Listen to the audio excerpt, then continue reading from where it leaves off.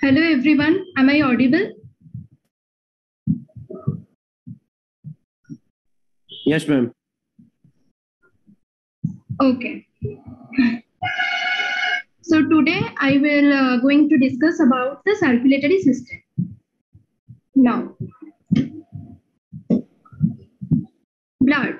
Blood is basically made up of the plasma and formed elements. Plasma is basically the components are amino acids, nutrients, electrolytes, gases, nitrogenous waste, and proteins. And proteins are basically albumin, fibrinogen, globulin.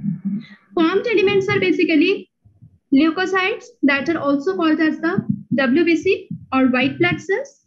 It is basically granulocytes and agranulocytes. Granulocytes are neutrophils, basophils, and eosinophils. And agranulocytes are lymphocytes and monocytes. And formed elements, other parts are platelets and erythrocytes. Erythrocytes is also known as the RBC or red blood cells. Now, the introduction. The branch of science concerned with the study of blood forming tissues and the disorders associated with them is known as hematology. You have to just break out those words, that is hemato or hema, that is basically blood, and logy means study of. So it's a study of the blood. Blood consists of a protein-rich fluid known as the plasma, in which cellular elements like white blood cells, red blood cells, and platelets are suspended. The normal total circulatory blood volume is about 8% of the body weight. 5600 ml in a 70 kg man, and about 55% of this volume is plasma. Now you can see that the white blood cells are basically the basophils, eosinophils, and neutrophils, monocytes and lymphocytes are there. And neutrophils and monocytes are basically involved in the phagocytosis process. We will discuss later. Now the microscopic view of the blood cells, you can see from the image from the scanning electron microscope and also from the light microscopes. So in this image, the white blood cells, that is the leukocyte, neutrophil is there. This one is the blood plasma, and this one is the red blood cells, that is erythrocyte. This is the platelet, and this is the monocytes. Okay. Next, the functions of blood. Now the transportation. Blood transports oxygen from the lungs to the cells of the body and carbon dioxide from the body cells to the lungs for exhalation. It carries nutrients from the gastrointestinal tract to body cells and hormones from the endocrine gland to other body cells. Blood also transports heat and waste products to various organs for elimination from the body. Regulation. Maintain the homeostasis of all the body fluids, regulates the pH through the use of the buffers, adjusts the body temperature through the heat absorbing and cooling properties of the water in blood plasma and its variable rate of flow through the skin, where excess heat can be lost from the blood to the environment. In addition, blood osmotic pressure influences the water content of the cells mainly through the interactions of the dissolved ions and proteins. Protection. So blood can clot, become gel-like, which protects against its excessive loss from the cardiovascular system after an injury. White blood cells are protect against the diseases by carrying on the phagocytosis, and we know that the neutrophils and monocytes are involved in the phagocytosis procedure. Several types of the blood proteins, including antibodies, interferons, and complement, help to protect against the disease in a variety of ways. Now, the physical characteristics of blood.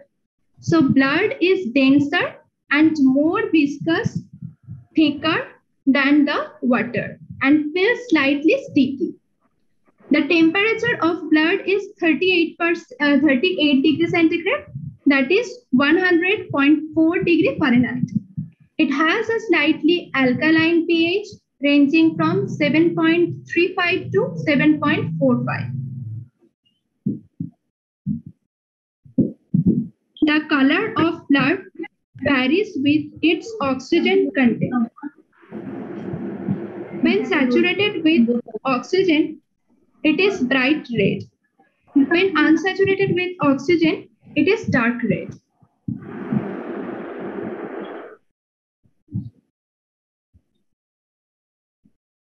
Blood volume.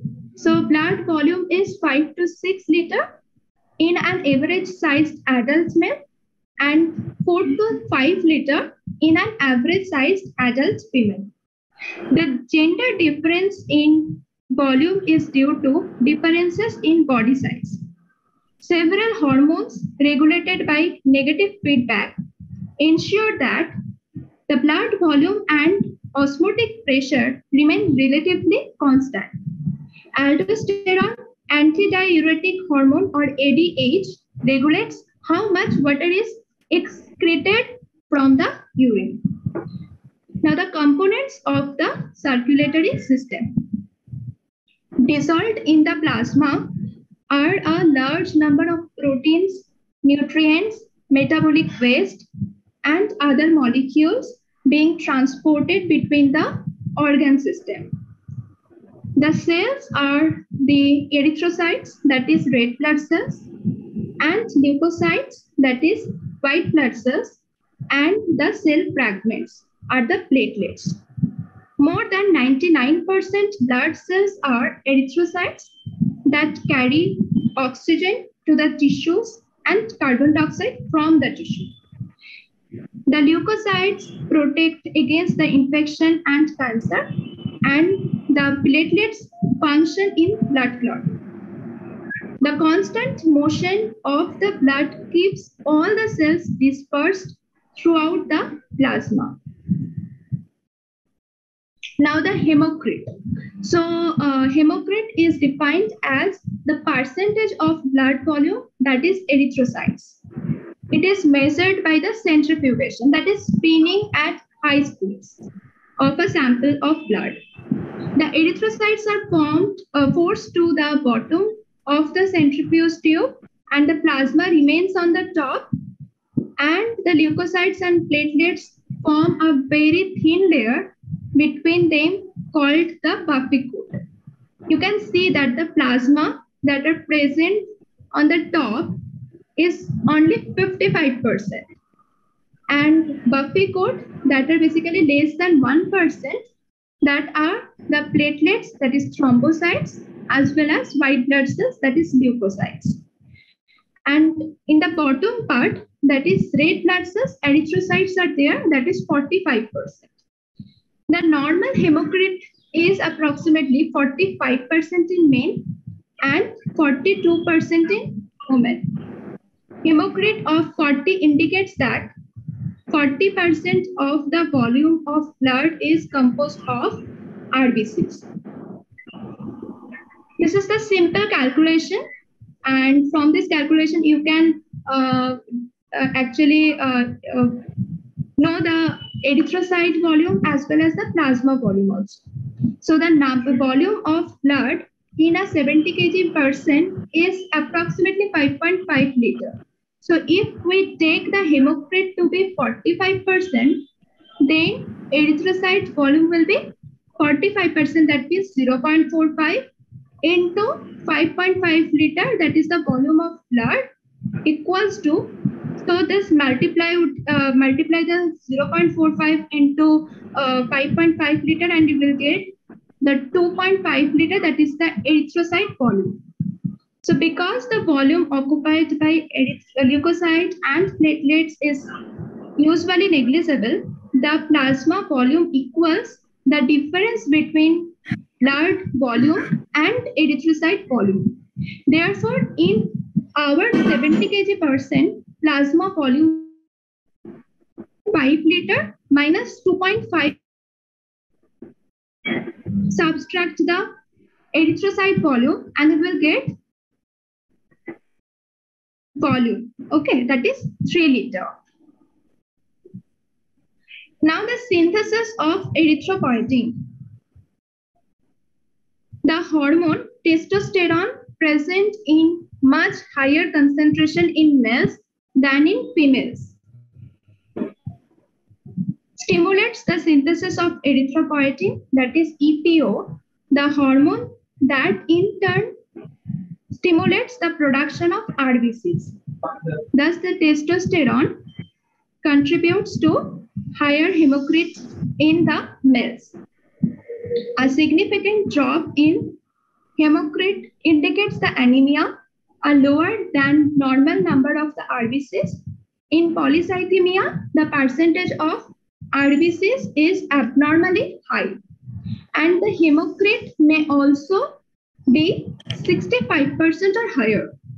This raises the viscosity of blood, which increases the resistance to flow and makes the blood more difficult for the heart to pump. Increased viscosity also contributes to the high blood pressure and increased risk of the stroke. Causes of polycythemia include abnormal production, tissue hypoxia, and dehydration. In this case, you can see in this image, in the hypoxia, when the hypoxia conditions will be there, then the erythropoietin will activate and it produces the red blood cells. And when the red blood cells are produced, then increases the oxygen level and there will be no hypoxia conditions further.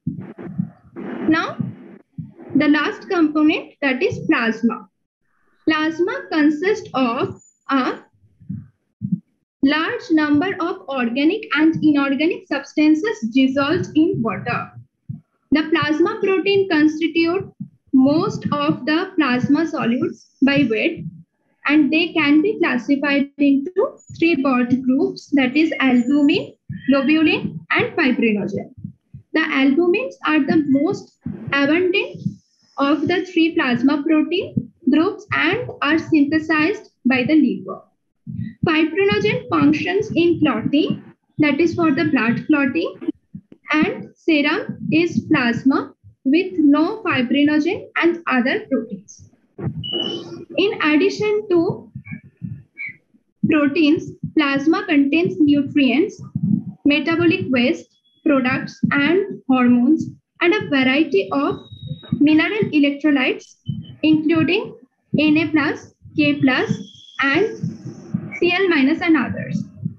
Now, from the stem cells, the megakaryoblast will form, and from the megakaryoblast, megakaryocyte will form, that is the platelet precursor extensions will also form, and then it gives rise to the platelets. Now the substances in blood plasma. So water, that is 91.5% that are present, liquid portion of blood, and what is the function of it? That is basically involved as a solvent and suspending the medium, absorbs, transports, and releases the heat. Plasma proteins, 7%, that is mostly produced by the liver, responsible for the colloid osmotic pressure, major contributors to the blood viscosity, transport hormones, steroids, fatty acids, and calcium, and helps to regulate the blood pH. Albumin is basically smallest and most numerous plasma proteins. And what is the function of it? That is helps to maintain the osmotic pressure, An important factor in the exchange of the fluids across blood capillary walls. Globulin is basically large proteins, that is plasma cells produce the immunoglobulins. Immunoglobulins helps attack the viruses and bacteria. Alpha and beta globulin transport the irons, lipids and fat soluble vitamins. Fibrinogen is basically large proteins that are basically plays an important role in the blood clotting. Other solutes are electrolyte,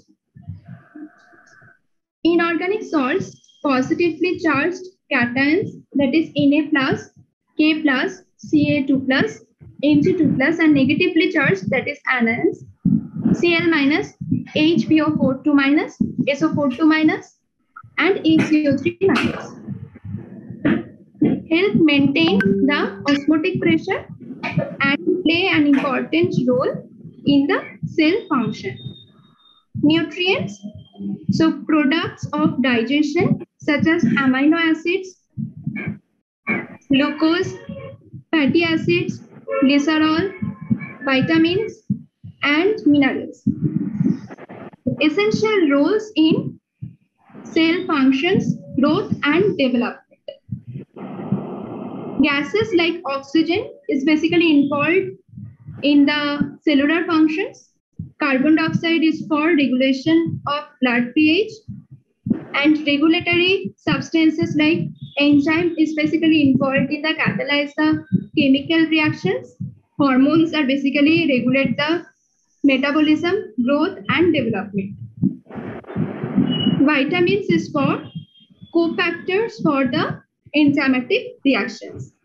And waste products, that is for the urea, uric acid, creatine, creatinine, bilirubin, and ammonia. Most are breakdown products of protein metabolism, and that are carried by the blood to organs of the excretion. Now the blood cells. All the blood cells are descended from a single population of cells called as the multipotent hematopoietic stem cells, which are undifferentiated cells capable of giving rise to precursors, that is progenitors of any of the different blood cells.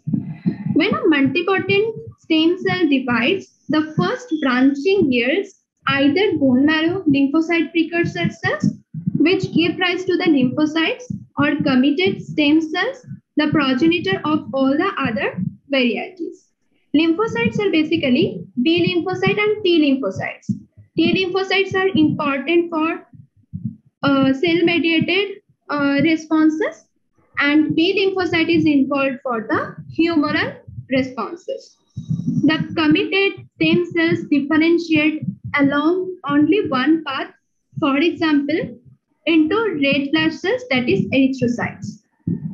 Now this chart shows the whole blood is basically 8% and other fluids and tissues is 92% from the body weight.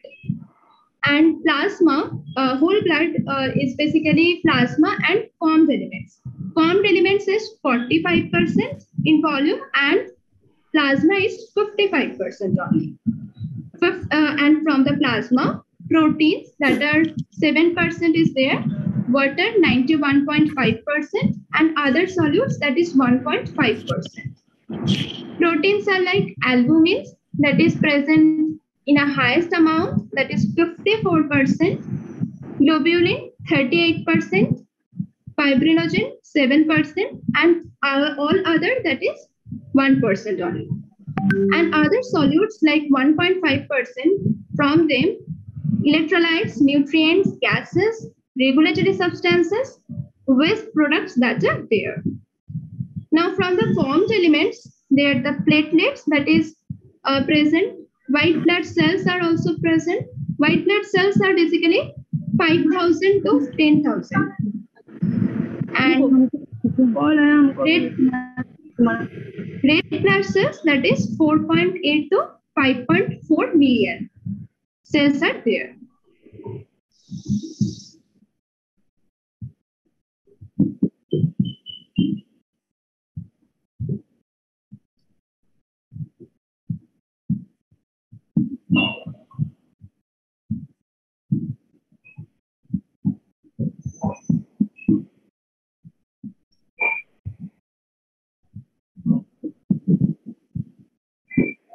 White blood cells are basically the neutrophils that are majorly present, that is 60 to 70%, lymphocytes that is 20 to 25%, monocytes that is 3 to 8%, and eosinophil that is 2 to 4%, and basophils that is very low amount, 0.5 to 1%.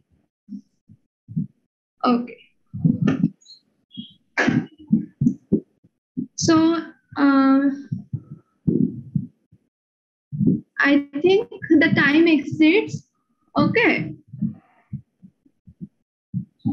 So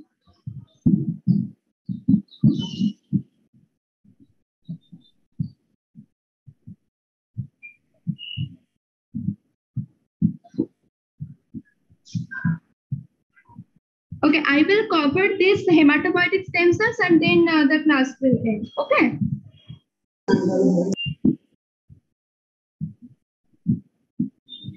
Hello. Okay, ma'am. Okay.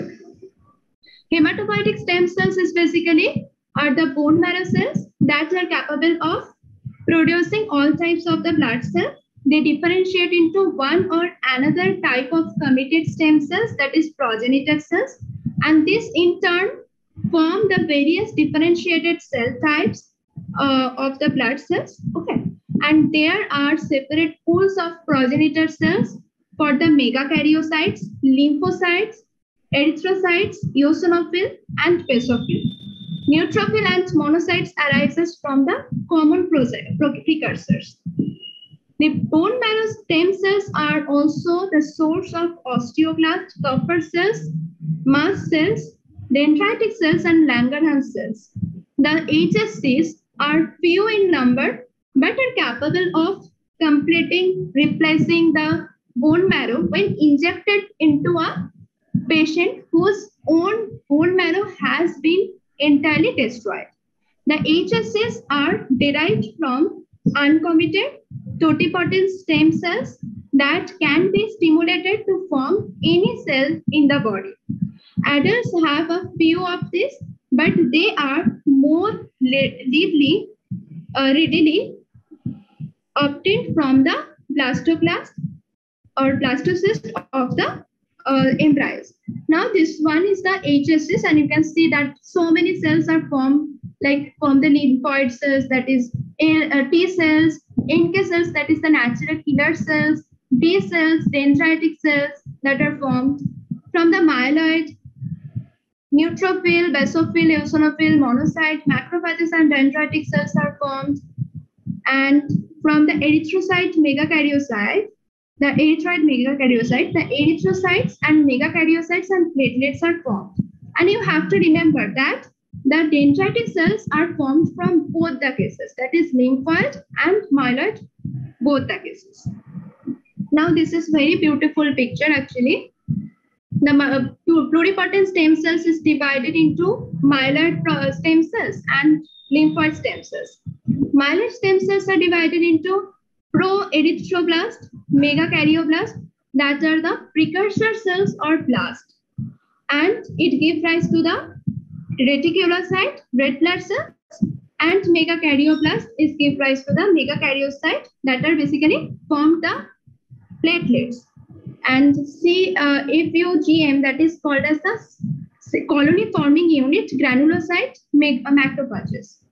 So eosinophil myeloblast is there. So from this eosinophil is formed, basophilic myeloblast, from there basophil, myeloblast, from there the neutrophil, monoblast to monocyte, and from the lymphoid stem cell, T lymphoblast, that is T cells or T lymphocyte is formed, and B lymphoblast, that is B lymphocyte or B cells will form, and from the NK lymphoblast, there the natural killer cells or NK cells will form.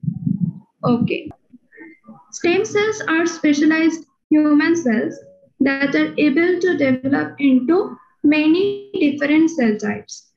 Stem cells have a critical role in a variety of tissues. Some important properties are there, like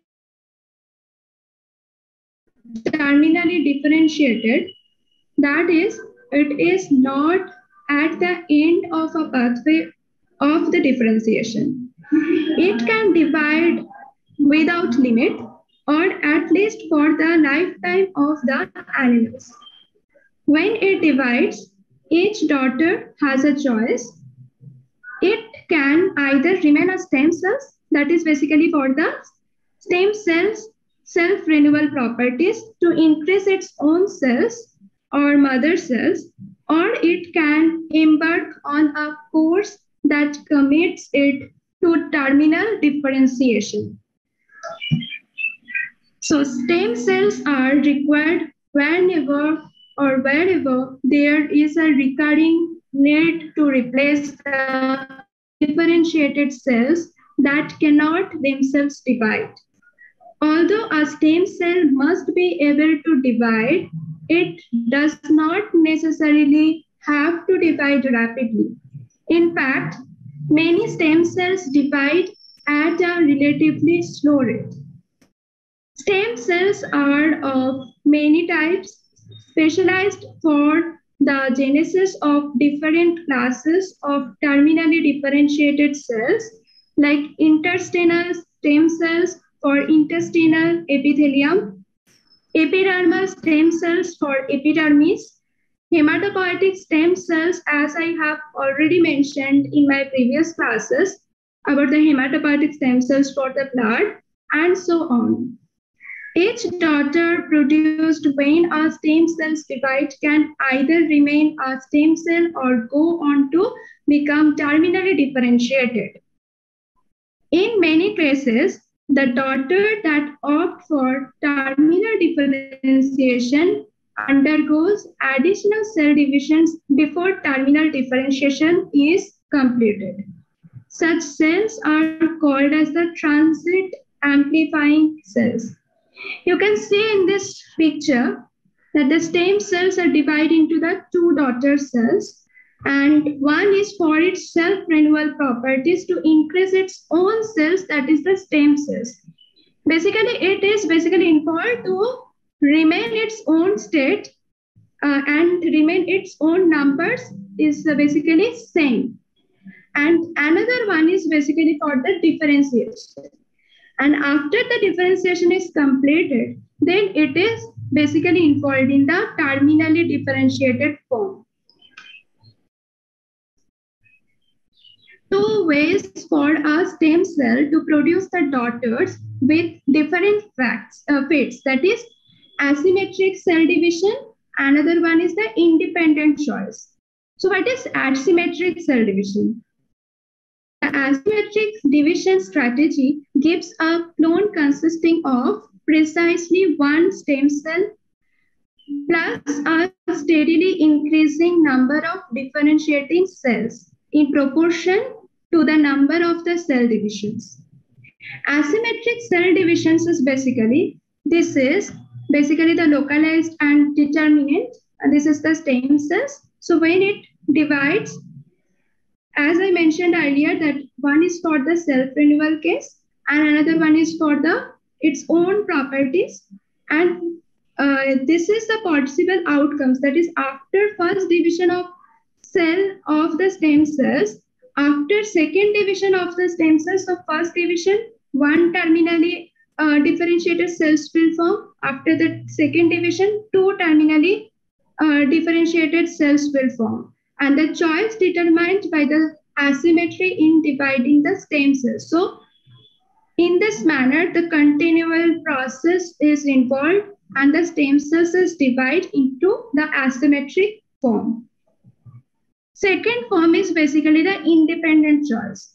The independent choice strategy is more variable in its outcome, with a choice made at random by each daughter and with a 50% possibility or probability for each one to remain a stem cell or differentiate. There is, for example, a 25% chance at the first division that both the daughters will differentiate so that the clone eventually goes extinct. You can see in this picture that the cells are divided into the two daughter cells, And this is basically environmental factor that basically help to determine the cell fate, that what cell types will form. And then the terminal differentiated cells will also there. Now you can see that after the first division of the stem cells, two daughter cells are produced. Either it has a two daughter cells or it has one daughter cells and one terminally differentiated cells. Another choice is two terminally differentiated cells. So in that manner, you can see in the second division cell cycle, then many cells are daughters and almost 50% is daughter stem cells and 50% is the terminal stem cells. In the second choice, you can see only few are basically the daughter stem cells and many are the terminally differentiated stem cells. And in the third choices, you can see that all the stem cells are basically terminally differentiated ones. So this the choice determined the stochastically and or by the environment. Hematopoiesis, as I have earlier discussed this chapter, that is the hematopoiesis, how it's happened, hematopoietic stem cells, how it give rise to the NK cells, T cells, B cells, etc. So basically, what is that? The multipotent stem cells normally divides infrequently to differentiate either more multipotent stem cells, which are self-renewing, or committed progenitor cells, which are limited in the number of the times that they can divide before differentiating to form a mature blood cells. As they go through their divisions, the progenitors become progressively some special or more specialized in the range of cell types that they can give rise to, as indicated by the branching of the cell lineage diagram. In adult mammals, all of the cells shown develop mainly in the bone marrow, except for the T lymphocytes, which are indicated and develop in the thymus, macrophages, and osteoclast, which develop from the blood monocytes. Some dendritic cells may also derive from monocytes. So this is the multipotent hematopoietic stem cells you can see, and it basically generates into the multipotent hematopoietic progenitor cells, common lymphoid precursor or progenitor cells, and common myeloid progenitor cells. And common myeloid progenitor cells is basically granulocyte or macrophages progenitor. Another one is the megakaryocyte erythroid progenitor. From the megakaryocyte or erythroid progenitor, it gives rise to the erythroblast, and erythroblast gives rise to the erythrocytes. Second one is basically involved for the megakaryocyte, and megakaryocyte, from this platelets is formed. Second one is the granulocyte macrophage progenitor cells. Macrophage dendritic cell precursors is formed, and which give rise to the monocyte, and from the monocyte macrophage will form. Another one is the dendritic cells. Dendritic cells and macrophages are basically involved in the immune systems. Another one is the neutrophil, eosinophil, basophil. Another one is the mast cells. Mast cells is also involved in the immunosystems. So common lymphoid precursors is basically the natural killer T cell precursors. Natural killer or T cells precursors basically give rise to the T cells and natural killer cells. So natural killer cells also involved in the immune systems. And thymus, from the thymus, it gave rise to the two types. One is the T cells, another one is the B cells. T cells is involved in the cell-mediated immunoresponses, and B cells is basically involved in the humoral immunoresponses. From the B cells, it gave rise to the plasma cells, and from the plasma cells, we know the antibodies is produced.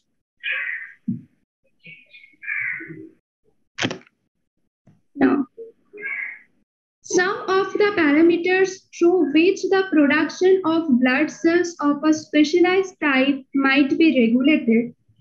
Studies in culture suggest that various colony-stimulating factors, that is CSFs, can affect all of these aspects of the hematopoiesis. Now you can see that this one, the stem cells, is basically, this is the controllable parameter. Basically, first is frequency of stem cells division. Second thing is probability of stem cell death. And third is the probability that the stem cell daughter will become a committed progenitor cell of the given type. So these are the factors that are basically involved. After that, the committed progenitor cells will form, and this is basically involved to produce one terminally differentiated cells and one daughter cells. So the division cycle time of committed progenitor cells, probability of progenitor cell death. Third one is basically involved differentiated the committed progenitor cell divisions and after that the terminally differentiated blood cells will form, that is the lifetime of differentiated cells. Now the production of differentiated cells from the ES, that is embryonic stem cells, and IPS, that is induced pluripotent stem cells in the culture. So these cells can be cultured indefinitely as the pluripotent cells when attached as a monolayer to a dish. You can see here the cultured ES, that is embryonic stem cells, or induced pluripotent stem cells. And then after this culture, the embryoid body will form, that is about 1,000 cells. Now, they are give rise to various cell types, you can see here. So alternatively, they can be detached and allowed to form the aggregate called as the embryoid bodies, which causes the cells to begin to specialize. So cells from the embryoid bodies cultured in a media with different factors added can then be driven to the differentiate in various ways. As you can see in the first case, what happens if we treat it with the retionic acids, insulin and thyroid hormone, then it gives rise to the adipocyte stem cells. Second one, if we just treat it with the retinoic acid, then the neuron cells will form or neurons will form. If we treat it with the macrophage colony stimulating factor, as I have mentioned earlier, there are colony stimulating factors. What is that? Interleukin 3 and interleukin 1, then it gives rise to the macrophages. If we just give the retinoic acid along with the dibutyryl CAMP, then it gives rise to the smooth muscle cell. And if there only the three conditions will be given, that is fibroblast growth factor 2, epidermal growth factor, fibroblast growth factor 2, and platelet derived growth factor, then it gives rise to the astrocytes and oligodendrocytes. Applications of stem cells. So now the cells taken from the inner cell mass of an early mammalian embryo can be propagated in culture indefinitely in a pluripotent state.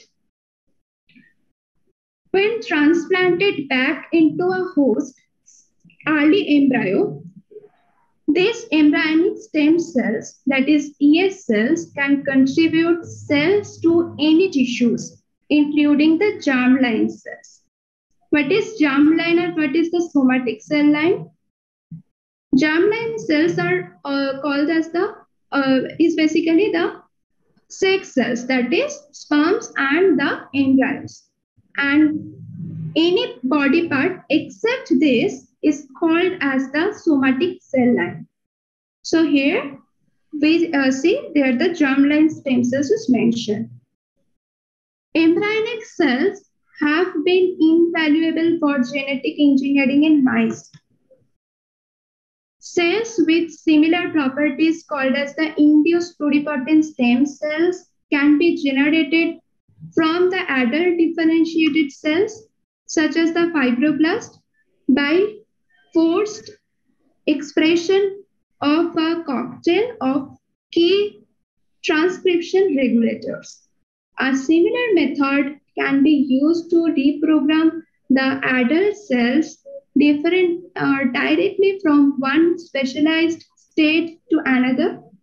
And in principle, the IPS, that is induced pluripotent stem cells, can generate from the cells biopsy from an adult human patient could be used for the tissue repair in that same individual, avoiding the problem of the immune rejection.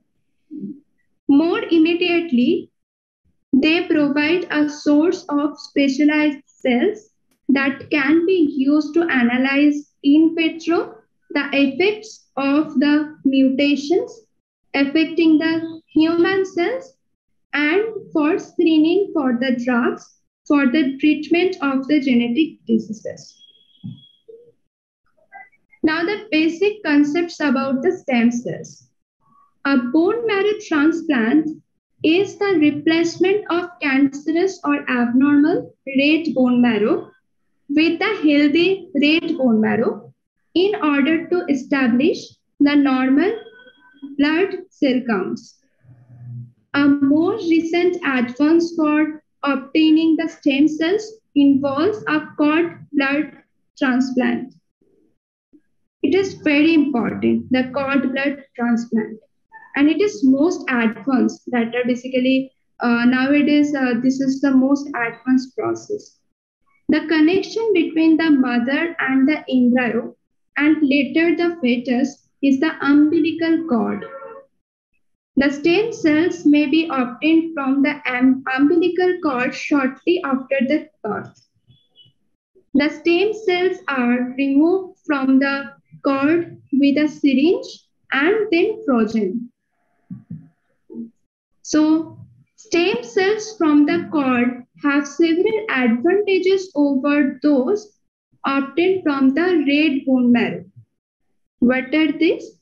They are easily collected following the permission of the newborn's parents. Second, they are more abundant than the stem cells in the red bone marrow. Third, they are less likely to cause the graft versus host disease. So the match between the donor and recipient does not have to be as close as in a bone marrow transplant. And this provides a larger number of potential donors. It's a very important point. The graft versus host disease. This is very important. They are less likely to transmit the infections. They can be stored indefinitely in the cord blood banks. Now the hemostasis. So hemostasis is a sequence of responses that stops bleeding. The hemostasis and homeostasis is different. Okay. The hemostasis is basically the responses that stops the bleeding. When the blood vessels are damaged or ruptured, the homeostasis or hemostasis response must be quick, localized to the region of damage, and carefully controlled in order to be effective. Three mechanisms reduce the blood loss. First one is the vascular spasm. Second one is the platelet plug formation. And third one is the blood clotting or coagulation. Hemostasis prevent the hemorrhage. What is hemorrhage? Hemorrhage is a loss of a large amount of blood from the vessels. So hemostatic mechanism can prevent the hemorrhage from smaller blood vessels, but extensive hemorrhage from the large vessels usually requires the medical intervention. Now, vascular spasm. So when the arteries or arterioles are damaged, the circularly arranged smooth muscle in their walls contracts immediately, a reaction called as the vascular spasm. This reduces the blood loss from or for several minutes to several hours, during which time the other hemostatic mechanism go into the operation. The spasm is probably caused by the damage to the smooth muscle by substances released from the activated platelets and by reflexes initiated by the pain receptors. Now the summary of the reactions involved in hemostasis. So injury to a blood vessel exposes the collagen and thromboplastin, recruiting platelets to the site of the injury to form a temporary plug. So platelets release 5-hydroxy tryptamine, that is among other factors, and resulting in the smooth muscle contraction and vasoconstriction.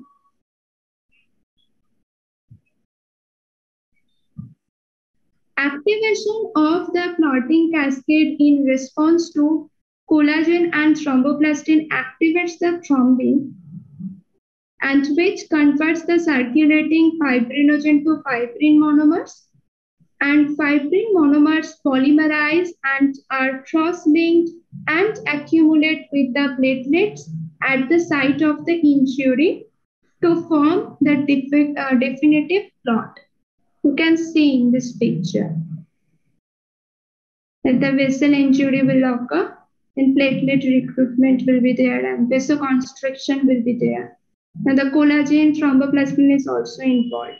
So activation of the clotting factors, thrombin is basically fibrinogen to fibrin will form, and it basically involved for the hemostasis process.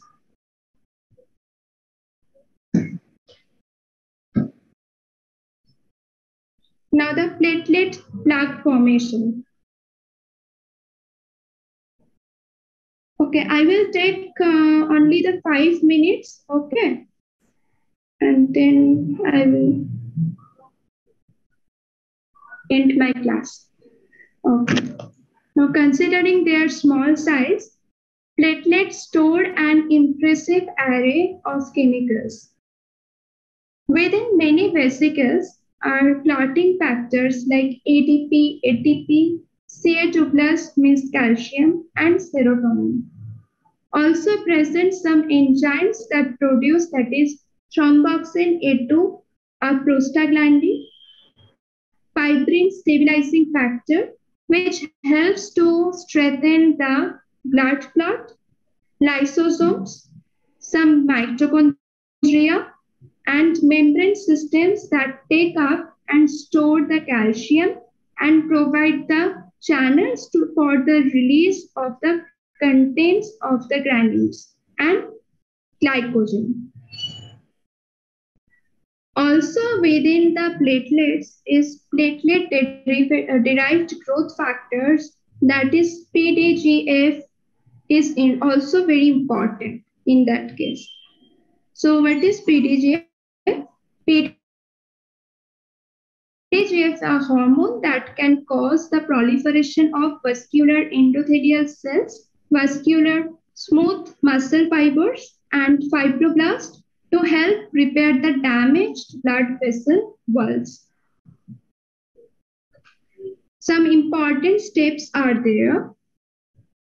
Initially, the platelets contact and stick to parts of a damaged blood vessel, such as the collagen fiber of the connective tissue underlying the damaged endothelial cells, and this process is called as the platelet adhesion. So you can see in this picture that this is the red blood cells and this is the platelets, and here you can see that the collagen fibers are damaged endothelium. This is the collagen fibers and this is the damaged endothelium. So this is basically the platelet adhesion. Second one is basically the platelet release reaction. So due to adhesion, the platelet become activated and their characteristics change dramatically. They extend many projections that enable them to contact and interact with one another, and they begin to liberate the contents of the blood vessels. And this phase is called as the platelet release reaction. You can see here, this is the collagen fibers. And this is basically the liberated ADP, serotonin, and thromboxane A2, etc. So liberated ADP and thromboxane A2 plays a major role by activating the nearby platelets. So they are basically involved for the activation of the platelets. And serotonin and thromboxane A2 that function as a vasoconstriction, causing and sustaining the construction of the vascular muscle, smooth muscle, and which decreases the blood flow through the injured vessels. You can see in this picture.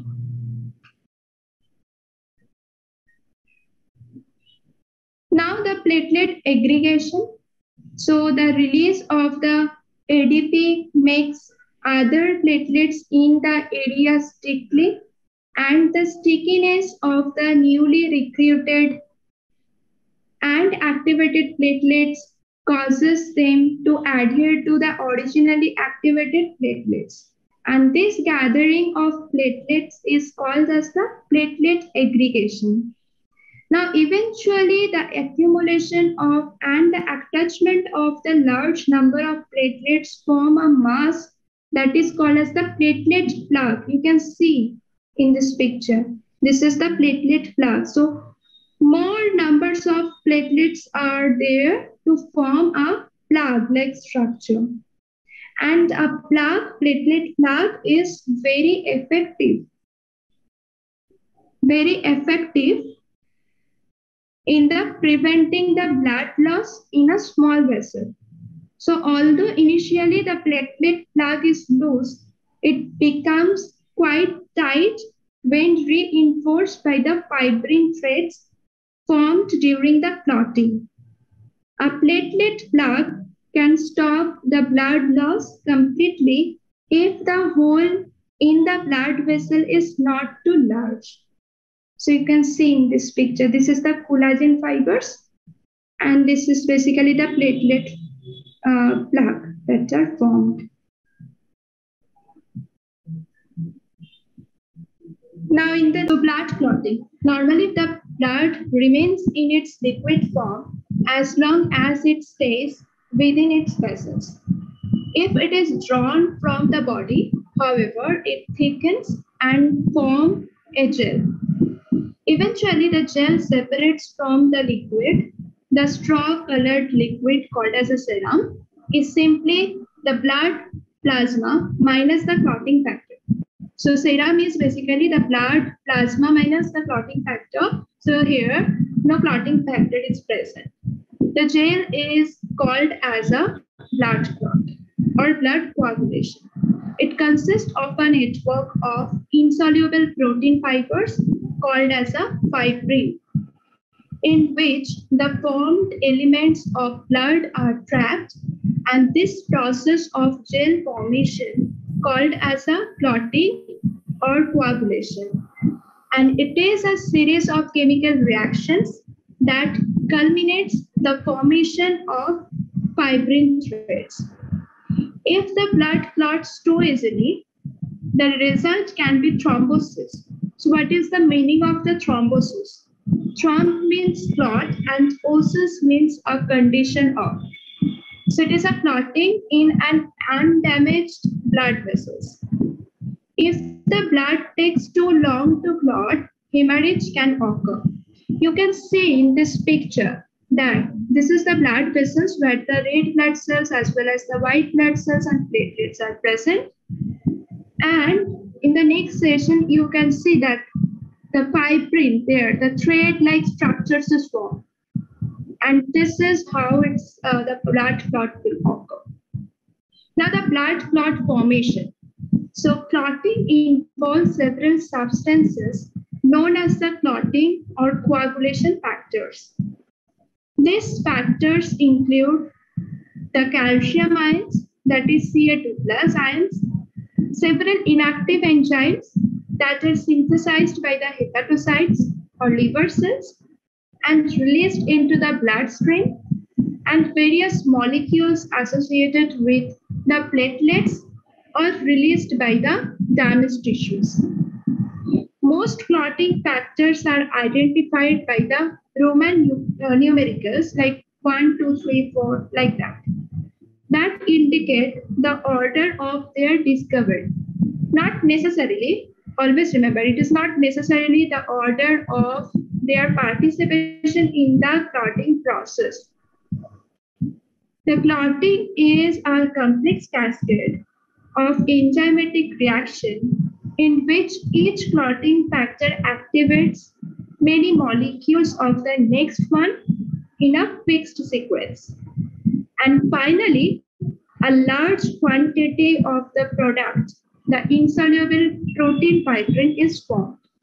You can see in this first image, that is basically for the early stage. You can see that the platelet is present, red blood cells is also present, and this is the fibrin thread, but it is very low amount that are present. In the intermediate stage, there you can see the fibrin thread, it is more than the earlier stages. But in the next stage, that is the late stage, showing the red blood cells that are trapped. You can see that this one is trapped in a fibrin threads. So here the fibrin threads are more or in a huge amount that are basically involved for the clot formation. And notice that the platelet and red blood cells entrapped in the fibrin threads. Okay, this is very important point, that the platelets and the red blood cells are entrapped in the fibrin threads. In the next slide, we can see that the clotting can be divided into the 3 stages. First, 2 pathways that are basically involved. First one is the extrinsic pathway, second one is the intrinsic pathway, which will be described shortly, led to the formation of the prothrombinase. Once the prothrombinase is formed, the steps involved in the next 2 stages of clotting are the same for both the extrinsic and intrinsic pathways. And together, these 2 stages are referred as the common pathway. Prothrombinase converts the prothrombin, a plasma protein formed by the liver, into the enzyme thrombin. And thrombin converts the soluble fibrinogen, that is another plasma protein that are formed by the liver, into the insoluble fibrin. And fibrin forms the thread of the clot. You can see in this diagram that this one is basically the platelet. This is, you can see that red blood cells are there. And this is the damaged or broken blood vessels. Okay. So in the next image, you can see that the clot is formed, right? In that manner, clot is formed.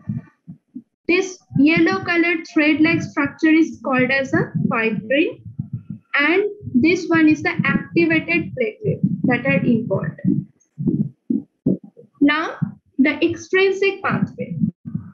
So, the extrinsic pathway of blood clotting has fewer steps than the intrinsic pathway and occurs rapidly within a matter of seconds if the trauma is severe. It is so named because a tissue protein called as the tissue factor, also called as the TF, also known as the thromboplastin, that leaks into the blood from the cells outside, that is extrinsic to the blood vessels, and initiates the formation of the prothrombinase. And this tissue factor is a complex mixture of the lipoproteins and phospholipids that are released from the surface of the damaged cells.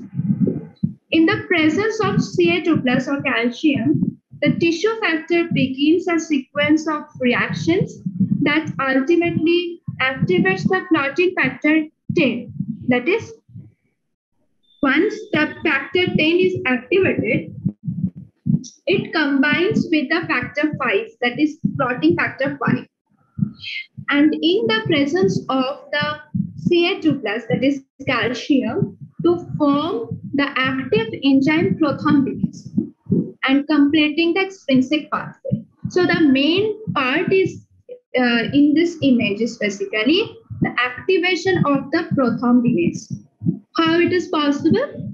When the tissue trauma happens, then the tissue factor is basically activated, and tissue factors in the presence of the calcium and tissue factor, they are activated X or activated 10, that is clotting factor 10 is basically involved, and activated clotting factor 10 with the presence of the clotting factor 5.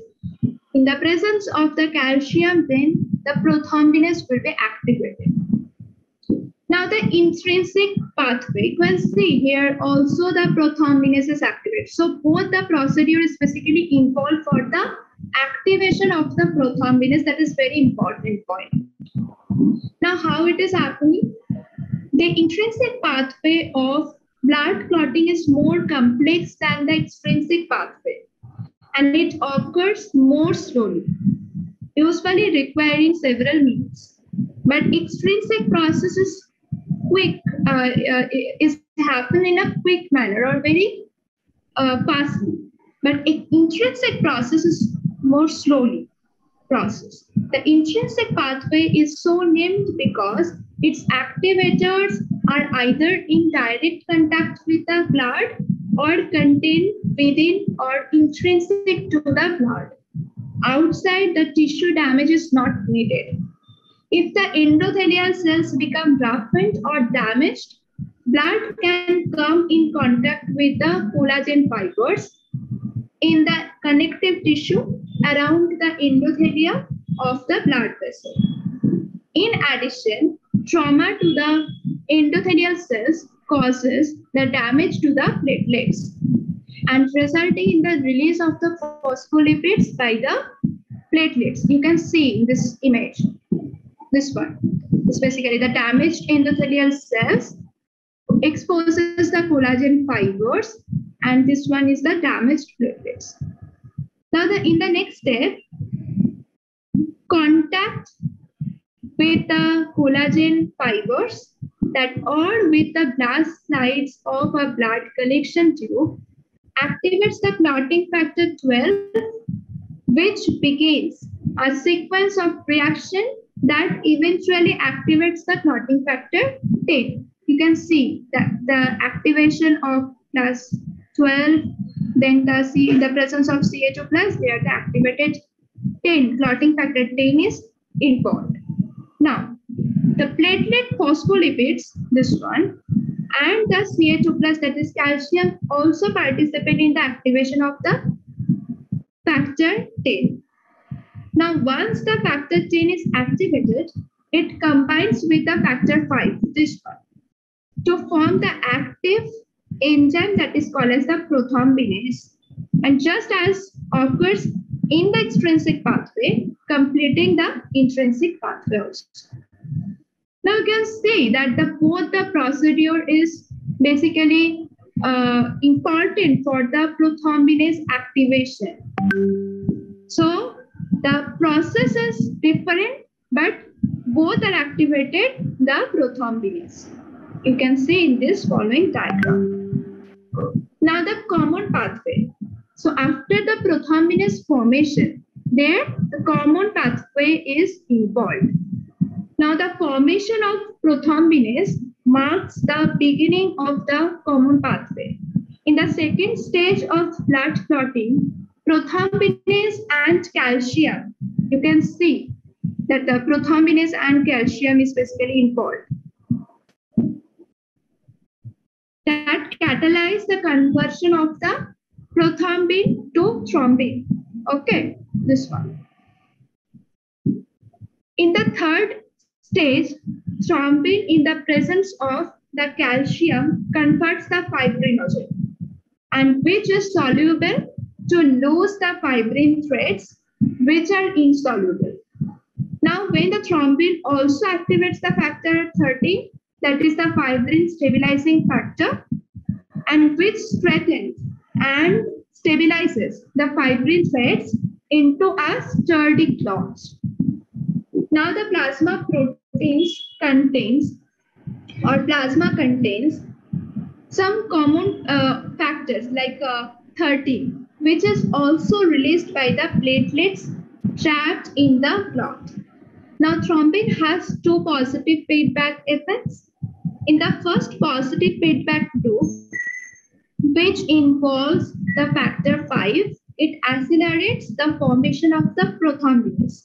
And prothrombinase in turn accelerates the function or production of more thrombin and so on.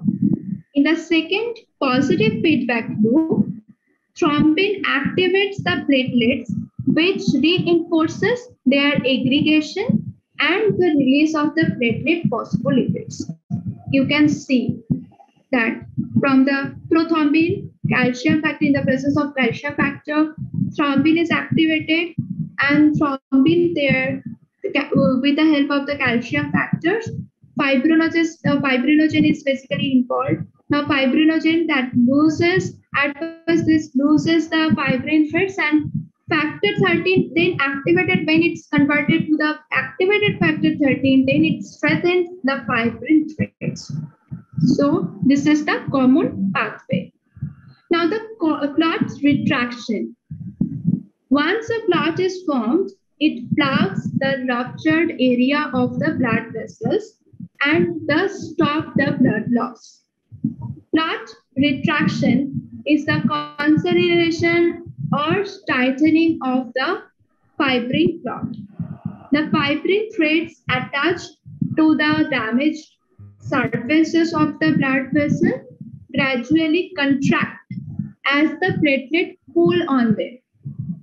As the clot retracts, it pulls the edges of the damaged vessel closer together and decreasing the risk of the further damage. Now, during the retraction, some serum can escape between the fibrin threads, but the formed elements in the blood cannot. Now, normal retraction depends on an adequate number of the platelets in the clot, and which release the factor 13 and other factors, thereby strengthening and stabilizing the clot, and permanent repair of the blood vessel can then take place. In time, fibroblasts form the connective tissue in the ruptured area and new endothelial cells repair and basal lining occur. Now the role of vitamin K in clotting. You know that the vitamin K is a derivative of naphthoquinone. Okay, naphthoquinone. And the vitamin K, there are two types of the vitamin K is basically very important. That is vitamin K1 and vitamin K2. Vitamin K1 is also known as the phytoquinone and vitamin K2 is also known as the menaquinone. So normal clotting is depends on the adequate levels of the vitamin K in the body. Although vitamin K is not involved in actual clot formation, it is required for the synthesis of 4 clotting factors, normally produced by the bacteria that inhabit the large intestine. Vitamin K is a fat-soluble vitamin and that can be absorbed through the lining of the intestine and into the blood if absorption of lipids is normal. People suffering from disorders that slow the absorption of the lipids, for example, inadequate release of bile into the intestine, often experience an uncontrolled bleeding as a consequence of the vitamin K deficiency. So vitamin K is basically have an important role in the clotting factors or in the clotting process. Now, these are basically the blood clotting factors. Always remember that the 6 is absent here. So you can write from 1 to 13, but 6 is not be there. So 1 to 5 and 7 to 13 factors are there. So at first factor, first factor is basically the fibrinogen. Second one is prothrombin. Third one is thromboplastin. Fourth one is very important, that is calcium. Fifth one is proaccelerating, labile factor and accelerator globulin. Six is not there. Now the seventh one. Seventh one is basically pro-converting SPCA and stable factor. Now 8 is basically anti-hemophilic factor A and anti-hemophilic globulin. Factor 9 is basically plasma thromboplastin component or trismus factor, anti-hemophilic factor B. 10 is basically Stewart Power factor, that is Stewart-Power factor. 11th one is plasma thromboplastin antecedent, that is PTA or anti-hemophilic factor C. 12th one is Hegman factor or glass factor. 13th one is fibrin stabilizing factor or Lucky-Lauren factor. Now another some important factors are there, but that is not so much important just like 1 to 30.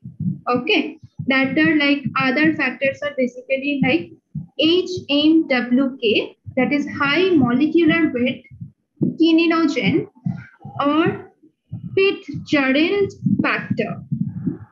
Pre-Ka, that is pre-kallikrein or Fletcher factor, and Ka is basically kallikrein and Pl is basically platelet phospholipid. You can also make some mnemonics for better remembering this chart, because it's very difficult to remember all the names. So you can make by your own, that some remembering methods are there.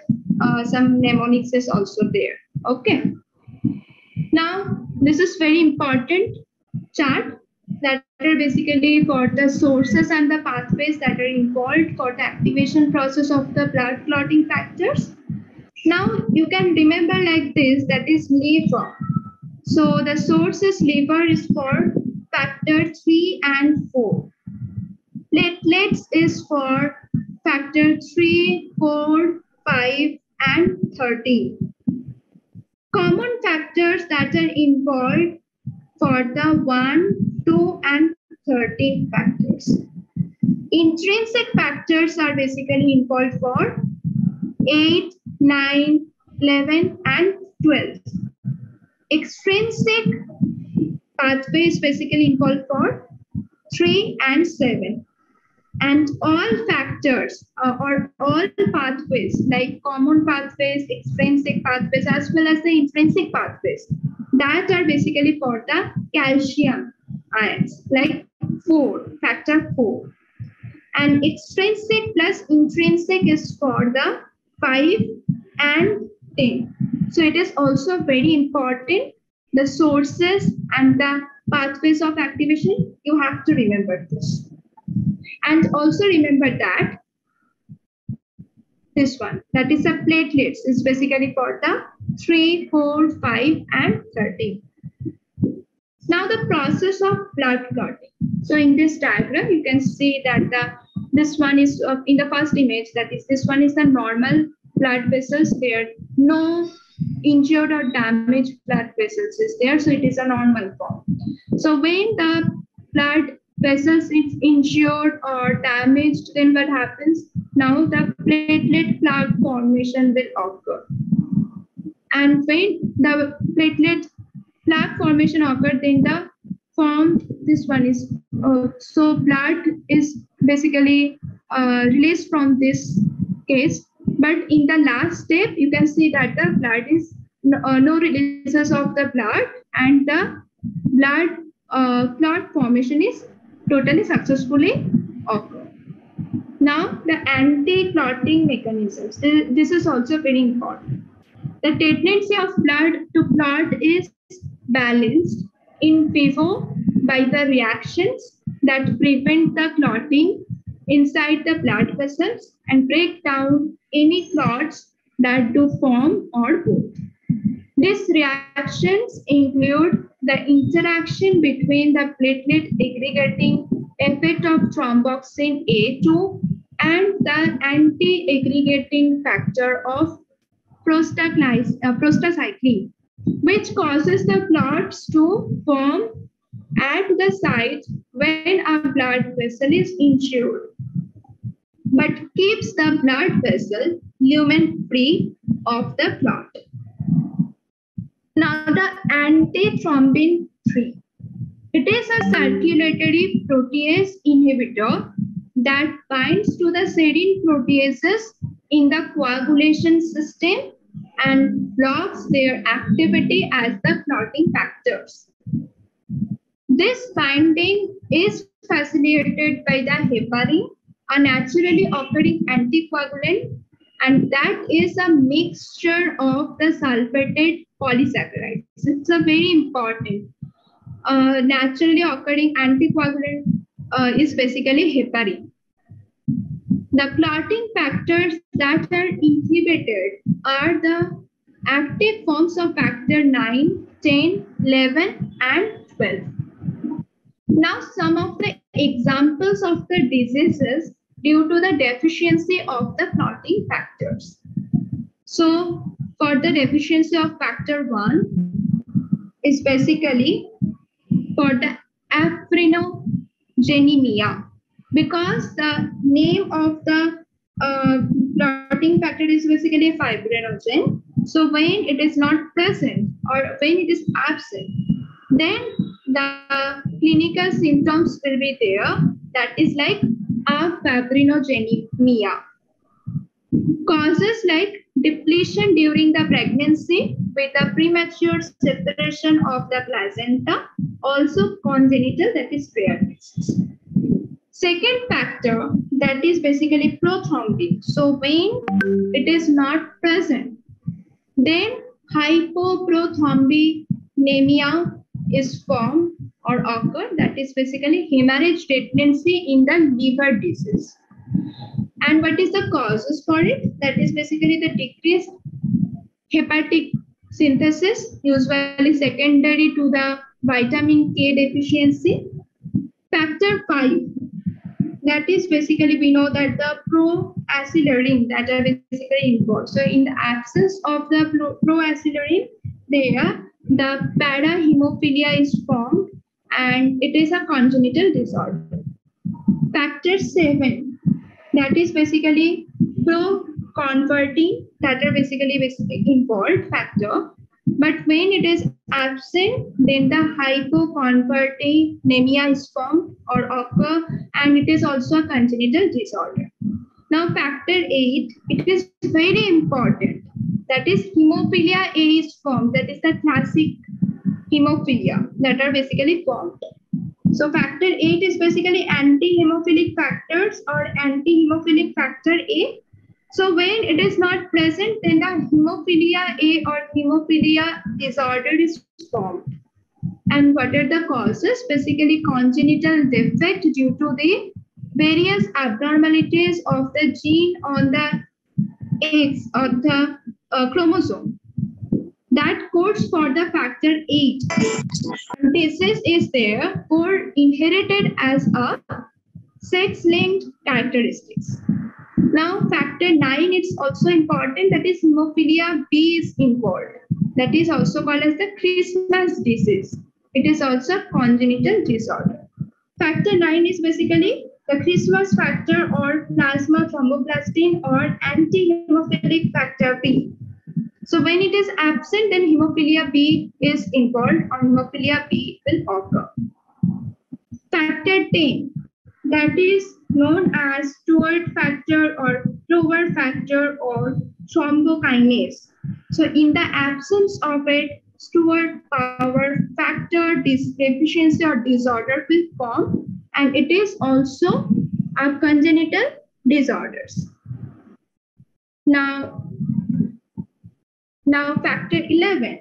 Factor 11 is basically plasma thromboplastin antecedent or anti-hemophilic factor C. So when it is absent, then PTA deficiency will form, and it is also a congenital disorder. Now the factor 12. Factor 12 is known as Hegeman factor or glass factor or contract factor or anti-hemophilic factor D. So in the absence of these factors, there the Hegeman trait disorder will form, and it is also a congenital disorder.